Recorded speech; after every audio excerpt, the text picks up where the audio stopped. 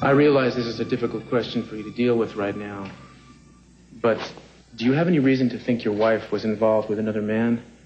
Maybe somebody she was meeting on a regular basis at that bungalow? No, I don't think anything of the kind. Listen, Inspector, you can say what you want about me, but how about leaving my memories of my wife alone? Try not to take offense at everything I ask. I do have to ask. Were you faithful to her? Yes. Do you know she was planning to divorce you? What? Where would you ever get an idea like that? From her lawyer? Simpson? Yes.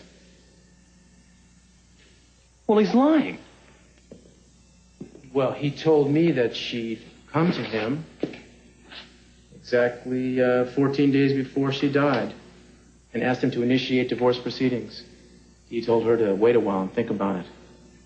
I can't believe that. She had no reason. Another interesting thing, he explained to me that since Madeline died intestate, which means she had no will, everything she owned will go to you. But had she lived to see the divorce through, that would not have been the case. Oh, I see. So therefore, naturally, I'm a suspect, right? People have been known to kill for money, and she was a wealthy woman. Inspector, you police are so used to dealing with base emotions that you suspect them in everyone. Not at all. I'm just trying to share with you what I know. I haven't drawn any conclusions. Good. Well, let's all hope you don't draw the wrong ones. Now, it's getting kind of late. This may take a while.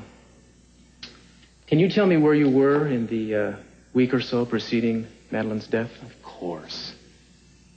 Look, I don't see what that long a period of time makes that much difference, but I can account for almost every minute of my time.